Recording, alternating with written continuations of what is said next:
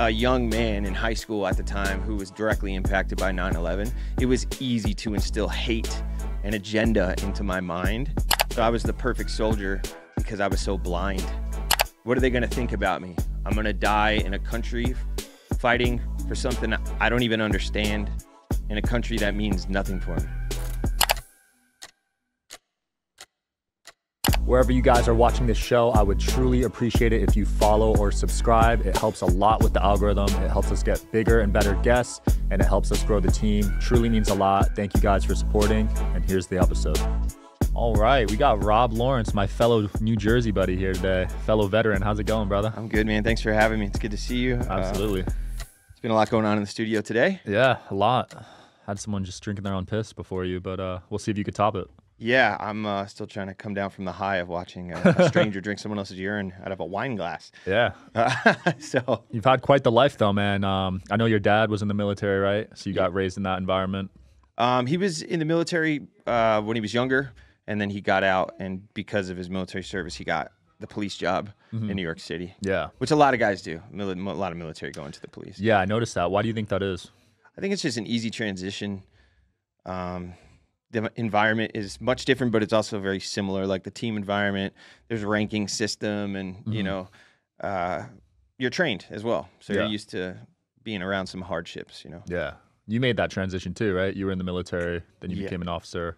Yeah, when I first got out of, I was military police. My dad was as well. That's why I wanted to go into the police force, because I was an MP. Right. Just seeing my dad grow up and like going to the softball games with, and people think cops, like my dad and his crew back in like the late 80s and 90s, like, if there were social media like there's today, these guys would all not have pensions. Like they were more gangster than they were cops in North Jersey back in the 80s and 90s. But I grew up around those guys. It was my family, softball games, birthdays, barbecues, parties, and I just enjoyed seeing like that camaraderie, and I wanted that. And then obviously 9/11 came, and I'm sure we'll get into that, but yeah, I went into the police a few years after I got out of the Army. Wow. Yeah. So do you remember 9/11 like a vivid memory? Yeah. So I was in high school. I was a sophomore. Yeah.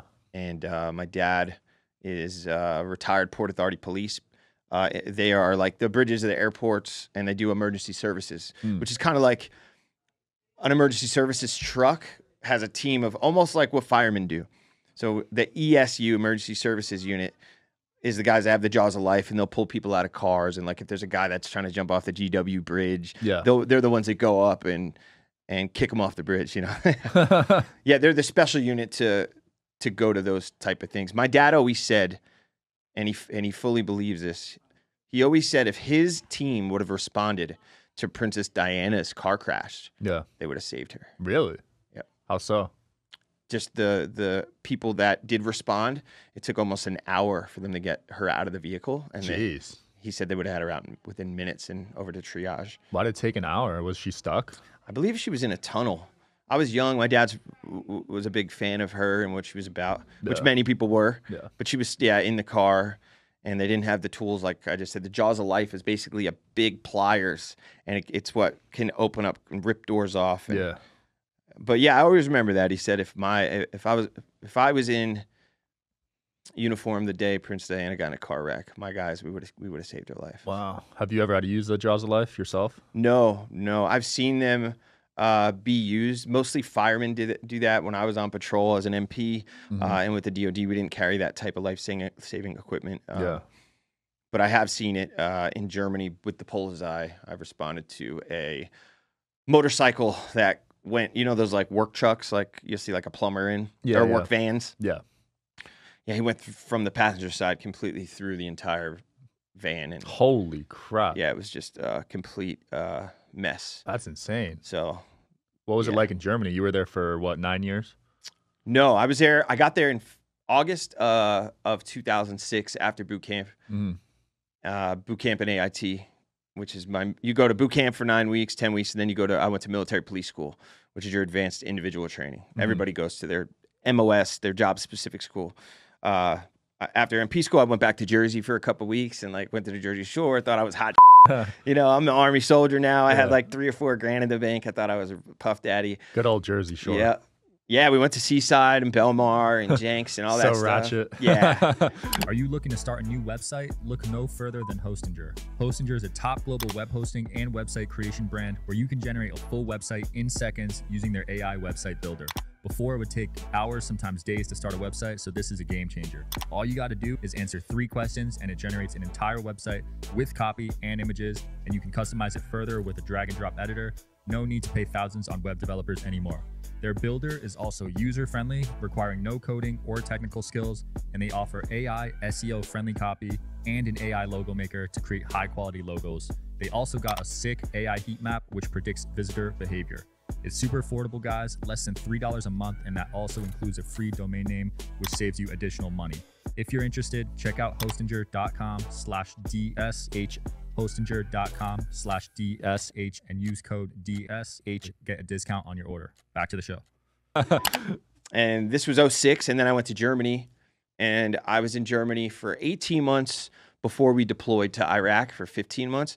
But it was a really cool 18 months, being like, I still remember landing in Germany as a young soldier and getting to Frankfurt Airport. And the biggest thing for me was that 90% of the taxis were Mercedes-Benz and all the license plates were super long compared to America. Yeah. And it's nothing now after being there, but yeah, Germany was... So no stress over there, but I'm sure Iraq was a whole different story. Yeah. And originally I was... You see... I was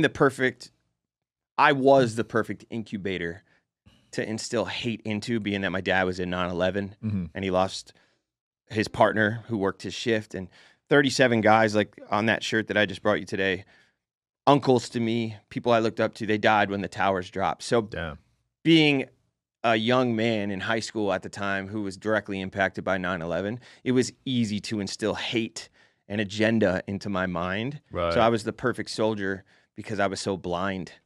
So when I did join the military, I was all for what I believe the war in Iraq was, fighting for democracy and our freedom in America, which I know now is complete BS. There's a quote from the movie 13 Hours in Benghazi. He says, "What are they going to think about me? I'm going to die in a country fighting for something I don't even understand, in a country that means nothing for me." Damn, that's deep. It's like... But you don't know it in the moment. No, I was just... When did you come to that realization? Was it after, way after? Way after. I was 20 in Iraq. I'm 37 now. I want to say the clarity came when I got sober 5 years ago and started to like forgive myself a little bit and try to do some self-help and not hold it all in. Once I started to really seek what's going on inside of me as a war veteran who's dealt with homelessness and addiction and lost custody of kids and been to jail, and I was just in that cycle. And I said, I got to really identify why I'm in this position. And that's when I realized, like, oh, I got hate, I got pain, I got all this, and I just started unloading it. Wow. You know, and then I figured, like, I love everybody now. So chill, you know. You kept it bottled in for years. It probably just started eating at you physically and mentally, right? Oh my goodness. So many veterans deal with that as well. Like, I didn't know who I was, especially when I got out of the military. A lot of soldiers, and that's why I'm soon hopefully going to start a community where I can kind of bring vets together, like for like a veteran mastermind type of deal. That'd be sick.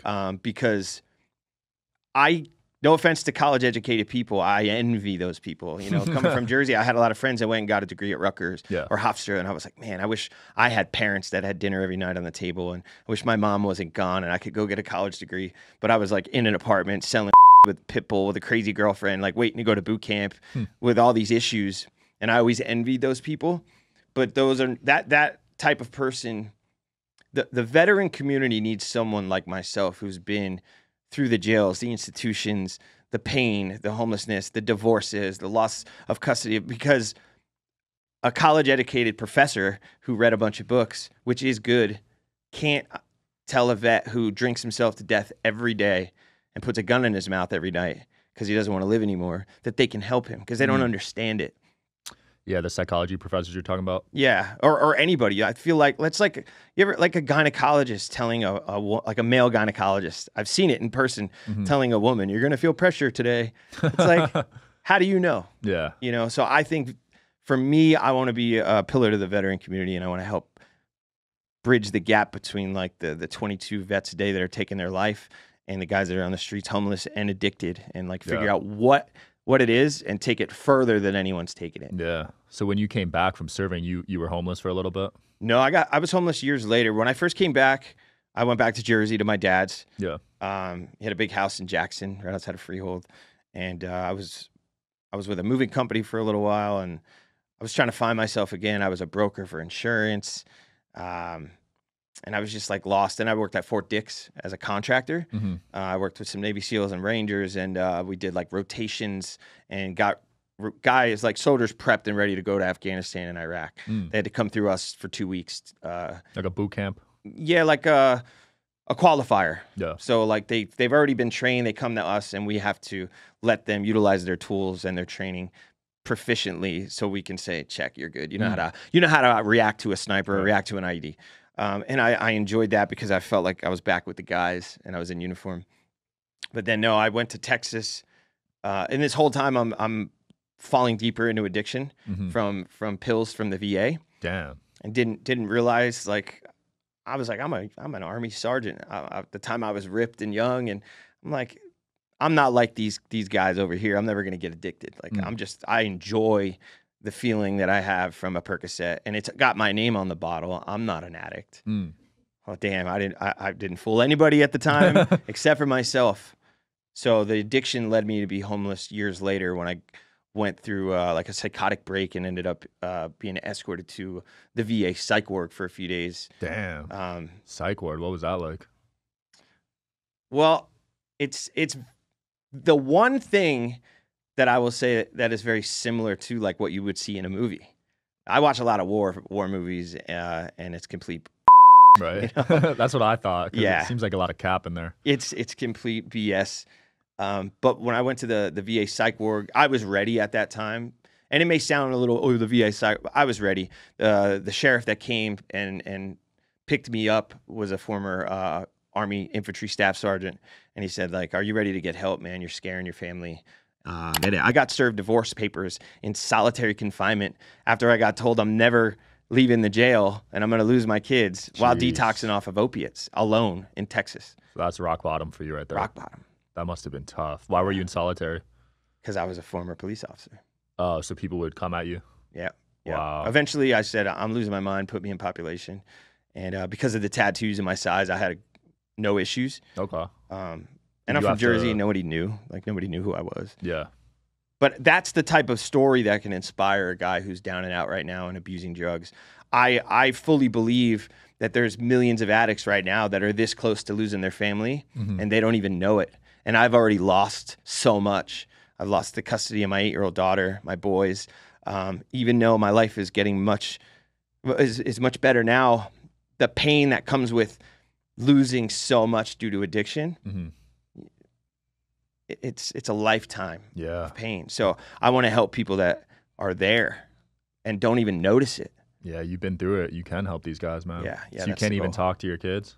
No. So I used to have like supervised visitations, rightfully so at the time.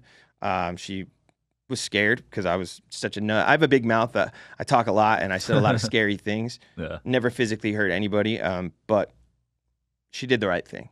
Yeah. And I think any woman who's scared of a man should go and seek help, whether it be family, the authorities, whatever. If you feel scared, do not be too scared to go get help. Yeah. And that's coming from a guy who went to jail and lost everything because of my decisions. But no, I lost custody after 7 years of fighting. 7 years? Yeah, so from 2016 till a couple months ago, so 6 years. Jeez. I've been having them held over my head, and all the charges are dropped. I have a concealed carry. I might be a sheriff again. Everything's good. Wow. Build myself back, but she used that against me all of those years and wouldn't let me see the kids, and like I just couldn't afford to continue it. So yeah. So what's your advice for people going through custody stuff right now? Because 7 years, that must have been really stressful. Be respectful. The one thing that was on my side was there was over 5 years of text messages back and forth with my ex and I, and the attorneys on both of our sides could not find one disrespectful text from me. Wow. Yeah. So I'll always be present, be respectful. Granted, I've said things off camera. I've been very hurt by what happened, but I take a lot of ownership. That's why I don't have too much hate. If you can't give people, you can't hate somebody that would never have power to hurt you if you didn't give them the power. If I didn't do drugs and lead up to the day where I lost myself, my kids wouldn't have been able to be taken from me. Right. So we have to take complete ownership in our actions. It's the only way that we're going to progress. I cannot point the finger at anybody but the guy in the mirror. Granted, I shouldn't have had to fight for my daughter for 6 years, living in a camper trailer, going broke, taking loans, everything I can, just to be told you can't see her without the justice system doing anything to have the father's back. That's a whole nother story. But as the father and the man, if I didn't get high and give them the power, they wouldn't have any. Yeah. We got to take ownership. That's deep, man, because some people are afraid to, I don't know if it's ego or something. They're scared to be honest. I mean, you have one of the biggest shows in the world, and that's why I'm being honest on here. Like, Are you interested in coming on the Digital Social Hour podcast as a guest? Well, click the application link below in the description of this video. We are always looking for cool stories, cool entrepreneurs to talk to about business and life. Click the application link below, and here's the episode, guys. Millions of people like me who went from being on top of the world and fit and like perfect credit and owning a house to like on the streets doing drugs, losing themselves and getting in trouble. But what they don't see is the guys that look like me speaking about how they were that guy. Right. They don't see the sober guy that's in Vegas hosting shows and doing big things, being honest about where he was 6 years ago. Yeah, people don't want to be vulnerable and admit they had some low points. Everyone has low points. Yeah. They're scared. They're scared of their image. I'm not. I'm scared of not being honest, and that if I did not speak about my problems, that I wouldn't save lives. Like, I want to save people's lives. If I could save one veteran's life by sharing my story and showing them like it's okay that you can get sober, you can get a new life. I did it, bro. Like, yeah, you're not alone. Then I don't care if other people judge me. Like, screw you. If you judge me, then I don't want to be your friend anyway, Yeah, like, and it's a snowball effect. You save one life, who knows what that guy's going to do with their life. Yeah, that's the goal. I mean, that's my next big thing, starting the community with veterans and also maybe partnering up with like the UFC and maybe like the A's are coming out here and the hockey teams and taking vets to events that, guys that don't even want to make their bed or be alive, and then showing them like, hey, this is my boy Sean Kelly. Like, just bringing people around, positive people for an event so that they can see a different way of life. Do you think that's helpful for veterans? A lot of them struggle mentally when they get back. What do you think the ways to help them are? Well, there's two points to that. I think the transition out of the military sucks. They just throw you back. Yeah, it's called ACAP, like an acronym for whatever doesn't work. Like they give you like, it's like 2 weeks and you're out of the military. You turn in your gear, you go get checked by the doctor, you sign some papers, and nobody gets any service member ready for the transition from like being a squad leader one day to like just Bobby living at your dad's house the next day. So you think it should be a longer transition period? Yeah, I think it should be 6 to 8 months. Yeah, like a really and ensuring that there is support. A lot of guys get out and they don't have a home. A lot of people go in the military because mom and dad work, not the mom and dad that they wanted to be around. It was their safe haven. I've seen guys in jail that were like, I'd rather be in here than out there. At least I'm getting fed and I can get my teeth worked on. Right. So post-military, a lot of people like myself and just a lot of people in general, in today's age, everyone cares about their image. So what comes with that is people lying to not just themselves, but everyone around them about who they are, what they make, and how much stress they have and what's on their shoulders. And that's when that spiral comes. And before you know it, you're in a hole and you're on drugs or you're depressed, and it's too late to ask for help. People need to start saying, brother, I am hurting today. I need your help. And on the other side, people today don't want to help. Everybody's like, I love you, bro. You're my bro. And we're cool. Like, oh, yeah, let's take a selfie and do some dope clips. And like, they don't want to answer the phone if you call them on Tuesday. Everybody's fake as hell.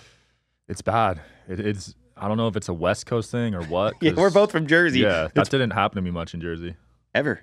Like ever, yeah. I still have boys that like from kindergarten. Yeah. Yeah. And they're very straightforward, which I like. Yep. But when I moved to LA, man, god damn, it was tough finding friends out there. How was LA? You went there? I went there from Jersey like 3 years ago, and I moved out in 5 months. I couldn't take it. Yeah. Vegas is a little better. There's pockets of good people here.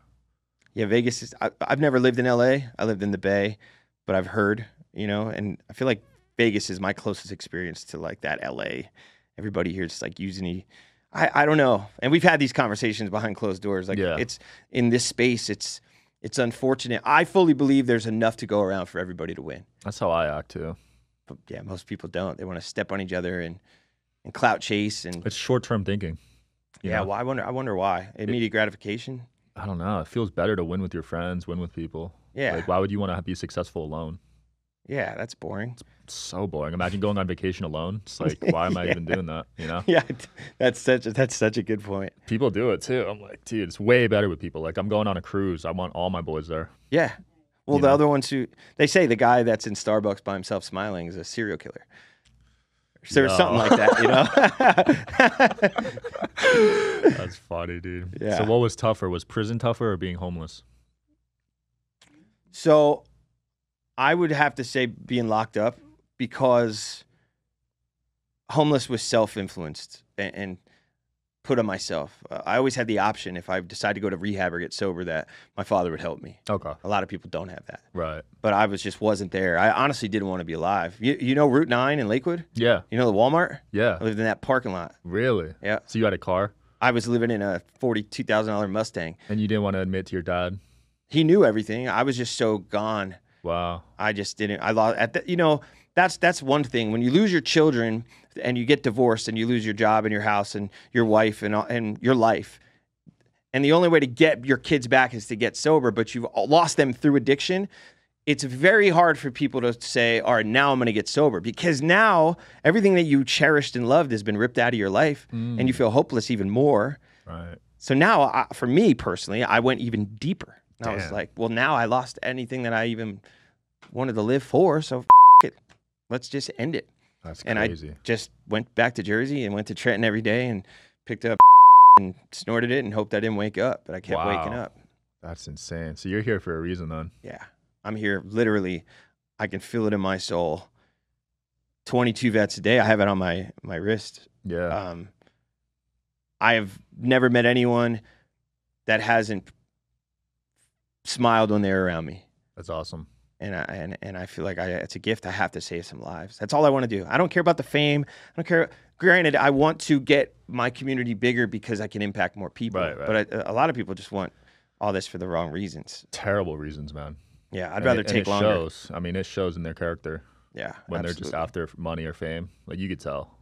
How did you learn? I don't want to ask you questions on your own show, but like at your age, like, did you have any like big mentors? Like coming from someone who's now newer in the social media space, I've certainly learned from you in the last couple months. Yeah. Like, how did you get to the pinnacle at your age? Like, yeah, I'd say a lot of mentorship. I'd say I'm really quick at learning, and I'd say I'm just like a good person. As simple as that, dude. Like, I don't try to take advantage of people. So all the energy I'm putting out is good, and it's coming back to me tenfold. You know what I mean? It's that simple. I agree. I do the same. Yeah. Yeah, I don't have to walk around looking over my shoulder because I'm just... No, why would you want to sleep at night scared? Yeah. Like, I want to sleep at night knowing I'm doing everything I can. Especially when everything's recorded now. Yeah, your whole life is recorded these days. You can't do... They canceled Kevin Hart 13 years later or something, right? Yeah. Oh, he just got canceled? Well, like a couple years ago or so, he was going to do the Oscars. Oh, and they brought up a tweet from like 2013 or something. Yeah. But even my old tweets, I mean, I'm sure there's some weird ones, but the lingo changes.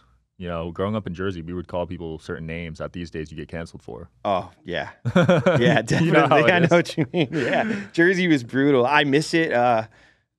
I'll be there in a few weeks. I'm hoping to go on JWoww's X. Nice.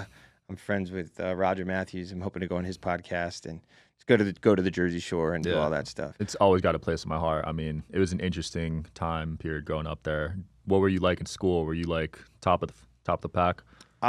In the crew I was in, I thought I was you know, my ego was huge and I thought I was the cool kid. But even then at 16, when 9/11 hit, my dad was engaged to a woman who ended up marrying. So they sold the house I grew up in. Okay. And we moved in with her.